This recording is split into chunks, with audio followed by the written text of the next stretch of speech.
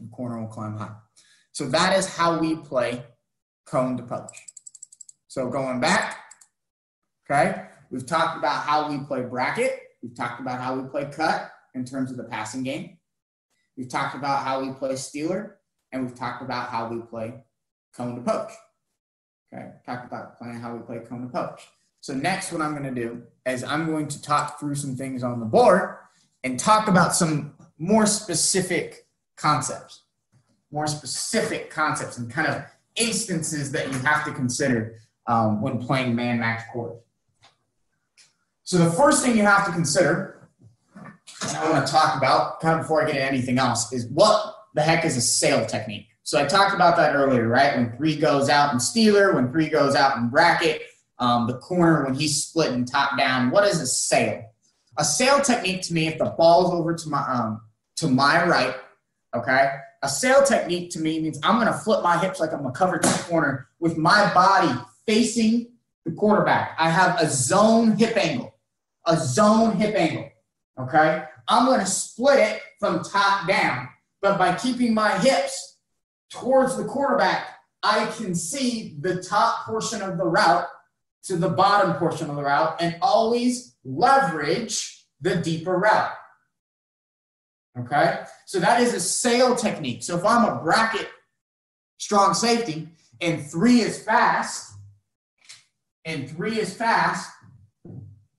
draw this on the board real quick. Okay? 3 is fast, corners and mag, 3 safeties here, strong safeties here. 3 is fast and flat right now. Bang. The strong safety will flip, make sure his hips are at the zone hip angle towards the quarterback, and he'll play top down. So when we get something like flood,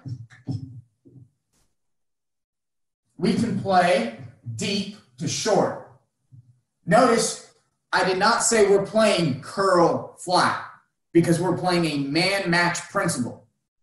Okay? If we were playing zone match, I would say we're playing curl flat because I want to designate the areas of the field we're going to be in. But because we're playing a man match principle, I don't want to dictate areas of the field. I want to dictate the technique. So I'll just say we're going to use a sail technique.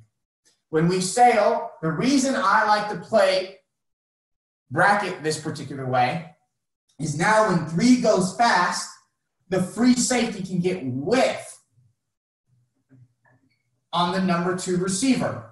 So 3's fast, I'm going to try to get outside of the number 2. So I'm going to get width and depth towards the number 2. The Mike backer, when 3's fast, is going to go cut the 2.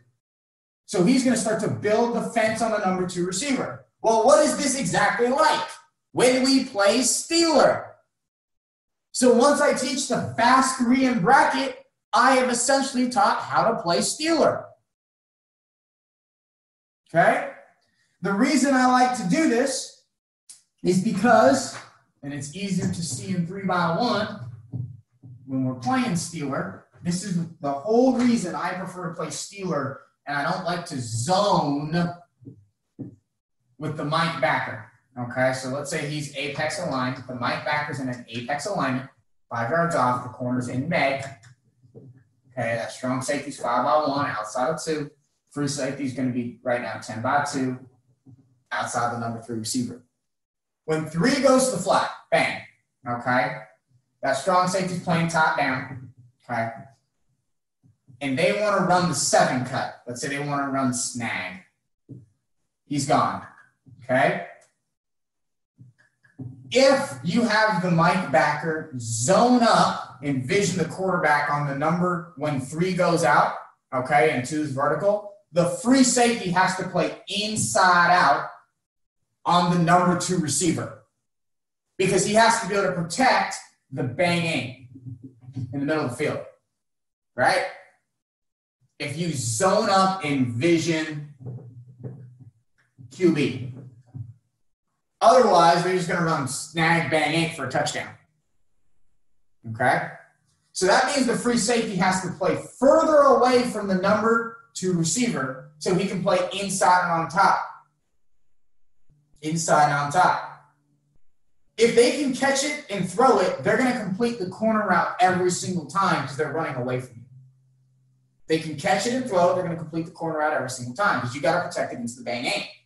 However, when I play it like Stealer and I have the Mike backer to cut the 2 when 3 is out, what does cut mean? I'm going to play robber from the bottom to the top. So I'm going to build the fence, playing that inside trail all the way down the field. So the free safety when 3 goes out can play like half over 1, just like we did in cut. He can overdrop and get outside of the number 1 or of the number 2 receiver. Because he knows if they run the bang 8, the Mike backer is going to be behind him to take the bang 8. So now we have a chance versus the corner route to win the down. Because I can aggressively push for depth and width outside the number 2.